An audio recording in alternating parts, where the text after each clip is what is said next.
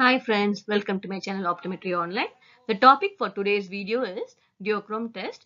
We'll see what is underlying concepts beyond Duochrome test, and we'll see how this Duochrome test apply in our optometric practice. The basic principle behind the Duochrome test is the chromatic aberration. So you all know what is a chromatic aberration.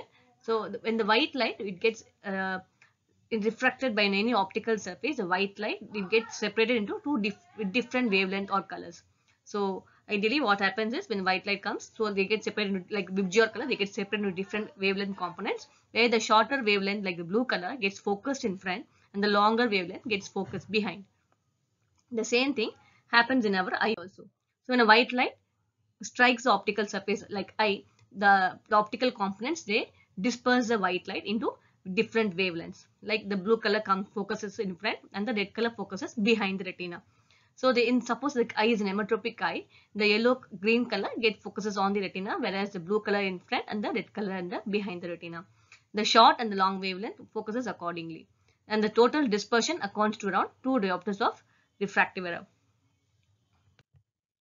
So when is this Duochrome test is done? So it is not a color vision test, and it can be done for even a colorblind people also. The main ultimate aim for the Duochrome test is to assess the endpoint of refraction. This test is very sensitive, even to 0.25 change in refraction also. So that is why it gives a very major clue as to whether the refraction which is being prescribed is adequate or not.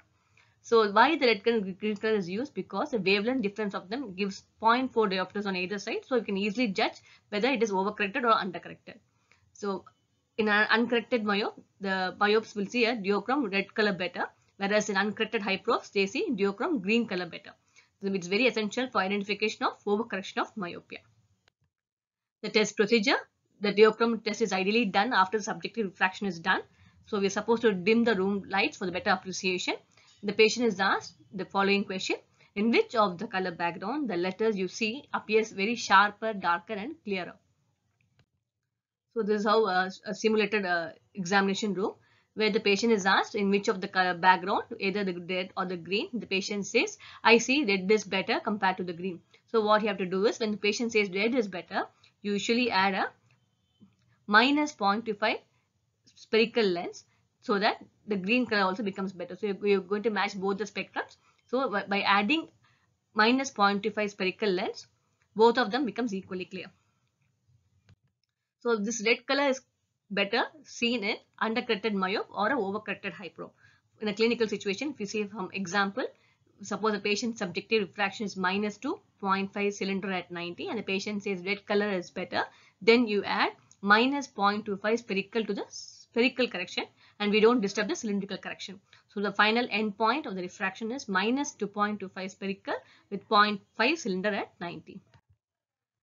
The second clinical setting, where the patient says, I see green is more prominent than the red color, then what you add is plus 0.25 lens to the existing subjective refraction, and this adding 0.25 makes both of the red and green colors clear. So this situation is seen in undercorrected hyperope or a overcorrected myope.